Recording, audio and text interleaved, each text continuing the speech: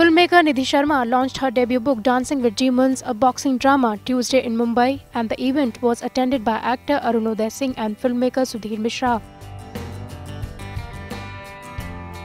At the event, Nidhie not only spoke about her book but also announced that she will now adapt it into a film that will see Arunoday playing the protagonist, who is a boxer.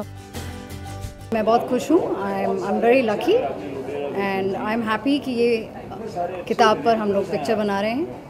बहुत 4 या 5 सालों से इसकी किताब की लिखाई जारी है. तो अब इस पर हम बहुत खुश हैं कि हम इस पर पिक्चर बना रहे हैं. सारी करेक्ट एनर्जीज पिक्चर के पीछे हैं. हमने पिक्चर आज अनाउंस की है, तो ऑब्वियसली मैं बहुत खुश हूँ. ये किताब ये कहानी एक बॉक्सर की कहानी है और ये बॉक्सर है जिसने किताब की शुरू में अपनी ज़िंदगी का सबसे इम्पोर्टेंट मैच खो दिया और वो बैन हो जाता है. और उसके बाद पूरी किताब में उसकी जर्नी है to come back. So he needs to make that journey for hope and resurrection.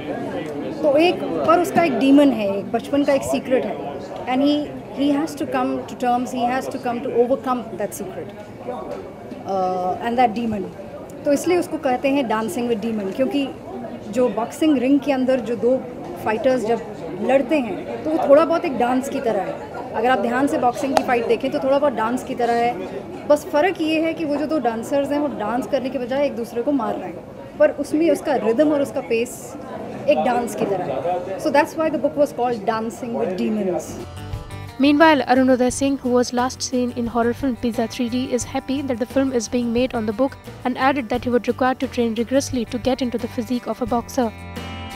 सबसे पहले तो आपको बहुत फिल्म की अनाउंसमेंट हो चुकी है, कितने खुश हो आप? मैं बहुत ही खुश हूँ. हम लोग 1-2 साल से इस ख्वाब को लेकर चल रहे हैं और आज हकीकत की तरफ एक कदम लिया, तो मैं बहुत खुश हूँ. फिजिकली बदलना पड़ेगा पूरा शरीर. मतलब जैसे हैं वैसे तो बॉक्सिंग नहीं कर सकते, क्योंकि वो शरीर अलग टाइप का होता है. उसका फंक्शन अलग है, उसका स्टैमिना अलग है, जहाँ मसल ग्रुप्स हैं वो अलग हैं. उस सब हाथ का है, वो तो सब यहाँ का कुछ है ही नहीं.